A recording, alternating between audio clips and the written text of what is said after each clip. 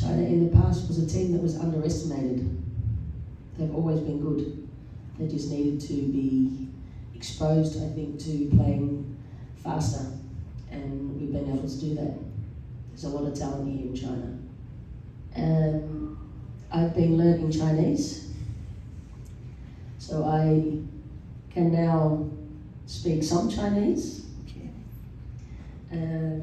I do my best to communicate in Chinese with the girls, but they learn also English.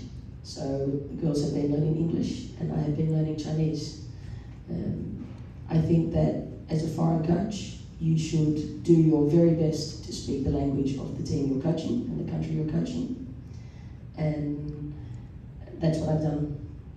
So I am not fluent at all in Chinese. I can understand some things. I can give a training in Chinese. And that helps.